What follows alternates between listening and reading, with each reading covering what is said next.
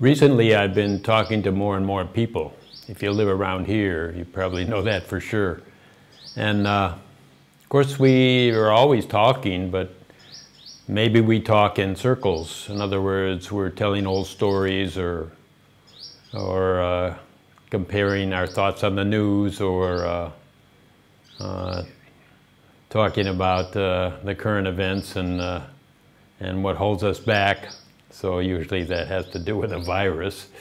So anyhow, I'm also trying to talk with myself. So in that sense, I'm not an avid reader, but I do follow my curiosity and read different things. And when I see something that really hits me, that this could really be important, or is really important if you just take it, okay, well, I go with it. So just in December last year, I read a Stoic philosophy book, The Meditations of Marcus Aurelius. For me, they're contemplations, not meditations, but I think the translator coined the title. Marcus Aurelius was a Roman emperor, and he supposedly, they say he wrote these things as reminders for himself, not for a book or not to have a title.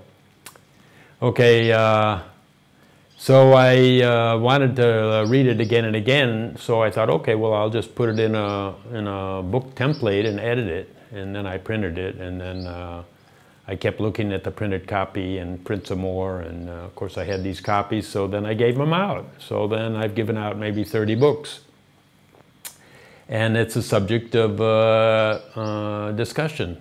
It's a different subject, and maybe not many people want to really go deeply into it, but it's there, and I've been kind of coming back to it. And what I want to do is make a video about what I think is important. And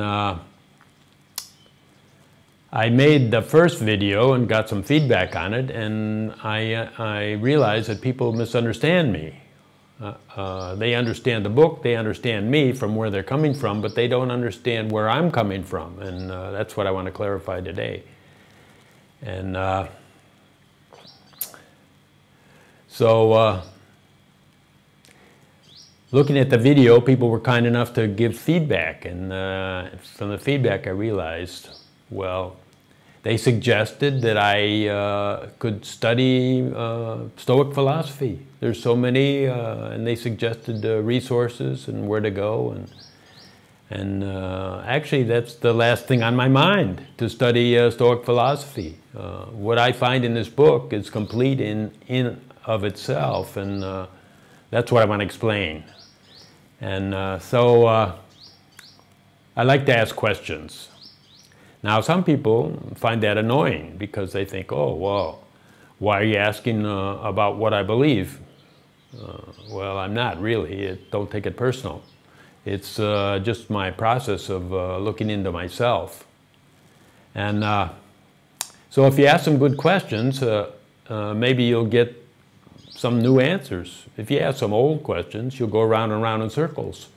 And if you look at the world, worldwide, we're asking old questions when we're going around and around in circles. And apparently those old questions are to somebody's advantage, and then they're to a lot of people's disadvantage.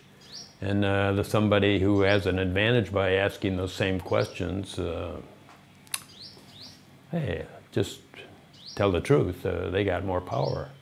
And they lead us where they want to lead us.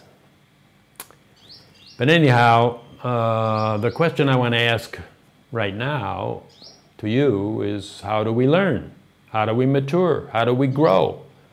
How does our awareness increase? And as a human species, what differentiates us is our awareness, our self-awareness. And perhaps it's a myth, but mankind says that that awareness is growing. And you just go back from Darwin said when the first humans evolved, consciousness was animal nature. So now, after thousands of years, we're in some kind of human nature. Then other people that have a spiritual bent or some kind of foresight will say, well, we're heading toward divine nature. So now there's a path laid out. So my question is, how do we grow? How do we expand? Why are we heading for this divine nature? Is it something that we do? Is it something that's just part of being a human? Is it something the cosmos is doing to us? Is there actually a God that's lifting us up? So that's my question. And if you ask 1 billion people, it's many billion, they'll tell you, well, the way it works is that God sends a messenger. There's a sage, there's a seer, there's a prophet, there's a Buddha, there's a Mahavir, there's a Jesus, there's an anointed being, and they bring the message of God. And then we build institutions around that, and those institutions will coax us or enforce, depending. They used to burn you at the stake, but now they have other methods, I suppose. And that's how we learn. So then, I don't know if that's true. I mean, the empirical evidence is out there, like billions of experiences saying that's how it works and that's how it should work. But yet we don't know if it's just also happening inside. Is that just part of being a human? Is that part of our own self-consciousness, that we can look into ourself and be aware of ourself and examine, with introspection, examine our thoughts and ideas and see how they link up to our behaviors and see how they link up to an emotionality, and see where that emotionality drives us. And then, of course, we've got ideas that are laid upon us, and so we can attach the emotionality to those other ideas and saying, oh, we're the victim, and that other nation there is our oppressor, and perhaps they are. And but what I want to look at is how would I get deeper into a process that I could call my own process, my own unfolding. And certainly I'm totally immersed in the other process, the external process, so I don't have to really worry about increasing that. And I just want to look into this internal process and see if it's something that can give back to me. And how do I do it? Well, I have to do it without proof, because I don't know any way to prove it, or I don't think there is a way. And so without proof, I have to call it an experiment. I'm going to make an experiment in the laboratory of my own being. And I'm going to ignite this experiment and ignite this process and ignite this introspection and teach myself to look at my own thoughts. Okay. Let's just say the obvious, like, how would we ever grow? How would consciousness rise? How would consciousness ever expand? Well, something different has to happen. So whatever we think, whatever we believe, it's got to change. And to think that, oh, we're going to grow on top of everything we know now, because what we know now is stand pat. And we're all correct that this is how it is, and from here we'll grow. No, you're not going to grow from here. You've got to discard what doesn't work, and you've got to determine what is going to work better, and you've got to see things from other people's point of view, because we're in a society, in a world society, where everybody has their needs. And if they're being fulfilled, everybody can live in harmony. But if they're not being fulfilled, I think it's pretty clear that there's going to be aggressive behavior. There's going to be problems. So that things have to change. So are we willing to look at the way we do things and say, hey, maybe I can give this away, or maybe I can put this aside, or maybe I can investigate it, or maybe I can listen to the other guy and see what they want to do. So I would call that an axiom, something that we don't really prove, but is the basis of all our thought. You know, the axiom that I'm questioning is, how do we learn? Oh, there's a teacher. You got to go to a teacher. You got to go to a university. Okay, so I'm challenging that axiom.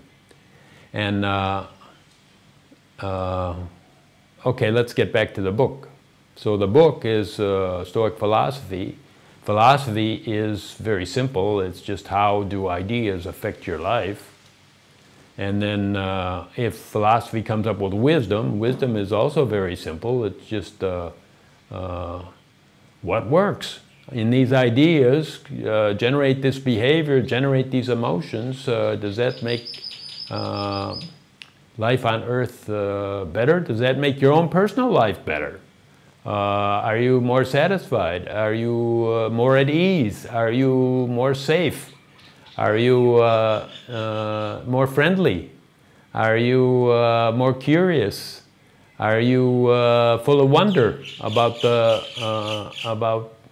about life, about nature, about the planet Earth that we live on, about the things we might be doing to it that are very damaging, and that how we could do something different? Okay. So that's a philosophy. The book is written as aphorisms. So it's not a story that unfolds. It's not a handbook or a rule book. It's bits of wisdom, and these bits of wisdom are behaviors, and these behaviors are said to make things run smoothly. And so then let's call these behaviors morality. Okay, it's said that the human instrument is not very good at just seeing things as they are, but it's quite good at seeing the difference between something is here and then something is there. Oh, I could tell right away that that's different. Okay, so it's very difficult for me just to see how I am. But if I hold up these aphorisms, these bits of morality, then I can compare, and I could say, oh yeah, I'm not quite that good, or oh well, that's not practical nowadays, or you know, oh, this guy was a king, he was a Caesar, he could do whatever he wanted, but I can't do that. Or you know, you might look at it and say, yeah, right, I could be a little bit nicer to some people around me. I could just change my attitude about certain events that irritate me so much. And so then by looking at a standard, I'm able to measure. So that's a big value of this book. Okay, even more of a value is it gives you a focus, because it says over and over again, you know, changing your own opinions, who's going to stop you? You know, you stop yourself, because you say, well, I'm not going to change my opinions, they're all true, so I'm not going to hold any false opinions. Well, lucky you. So that you're 100% facilitated to change your opinions. Opinions are your judgment points, and what you think is just and unjust, and how you think the other should behave, and what your expectations are of life and of relationships. And these things you can change. And if we ask somebody, well, how's life? Is everything the way you want it? No, we want to change a few things. Well, what do you want to change? Well, my family's like this, my house needs this. Well, the streets are broken, and the government, the mayor is always trying to spend money on the wrong thing. Look, you're trying to change the outside all the time. So that's going to be like, I can't tell you how to change the outside. Maybe you can, and maybe you can't. Maybe you can make an effort with your friends, or with your village, and get together. But anyhow, that's where you have a very, very low facilitation. But changing yourself is what you have 100% facility in doing. But the funny thing is if I ask you, well, you know, do you want to change it? Change myself? No, I'm okay. I don't need to change myself. Well, others think you should change. Well, that's another story. Okay, that's the focus you get out of this book. You're ignoring what you can do, and you're focusing totally on what you can't do. Okay, then the other great part about these writings, repeated again and again, it says that nothing external will touch your state of mind. Not touch it. That nobody's got power over your state of mind. Nobody and nothing. And the only thing that has power over your state of mind are your judgment points, your opinions, your sense of justice. And when you feel it's wrong, then what happens? Just the way that the human mind works, I think you know you have your own version. If something is wrong, you feel bad. And emotion is what is supposed to be the driver. But is emotion the best driver or the best focal point? I say no, because it throws you off balance, and it's all constructed on hearsay, on your own belief structure, on wherever it comes from, but it's certainly not yours, on borrowed thought. So then it comes from your childhood trauma, or it comes from your father's childhood trauma. It just goes way back, and it's these axioms also that are hidden. Like if I believe the only way I can learn is by having a teacher, then I'm always focused outside, looking out, driving out. Who's going to tell me what to do? Reading all these books, self-help, And I'm never getting in my own process. So I have no ownership on anything, because it's all something someone's laying on my head and saying, oh, do this, do that, directives. So nothing can touch your state of mind except your own opinions. So why don't you change that opinion? Oh, gee, I don't know. Maybe I never thought about it. Maybe I know I could change my opinion, but I thought I would be going downhill, getting worse off, accepting all this transgression against me. It's an experiment. So then I hope that clears up where I'm coming from, because I'm not looking to the outside, and I'm not denying it. There's enough outside already. It's all around me. I don't need any more. And I don't, but I do have to shield myself up to a point, because I need to keep a certain amount of time to be in my own process, to examine my own thoughts, to question. Why do I do this? And why does everyone do that? Everyone around me. And where does it come from? And do I want to re-choose it? Do I want to be the author of some of these things, or do I just want to be the actor, the puppet? And so I suppose I could get emotional about that, but that's what I'm suggesting. Your own process is important, and it's powerful. And check it out, see what it will do. And what else can I say? Oh, about the book, I put it right down there in the description. There's a linkage to download my edited copy, and you'll have a PDF, so then you can see for yourself. Just look at it. You get morality that you can compare with, and you get a few directives on your focus, and you also get some insight that you have the power. You have the full power to control your state of mind. And with that peace of mind, with that equanimity, there's quietness, because you don't need a lot of stray thoughts. You're not always fighting something. And all those thoughts are noise. And with less noise, you can hear, you can see, you can perceive what's happening, what the universe is all about, what the opportunities are in this moment. Because right now, today, there's opportunity. My opportunity is to talk to you, and I've got this camera up here, and I'm doing it. And so then your opportunity tomorrow is to write me a comment or to say, hey, I don't get it. why are you pulling on my chain? I think I explained it. Okay, that's enough for today.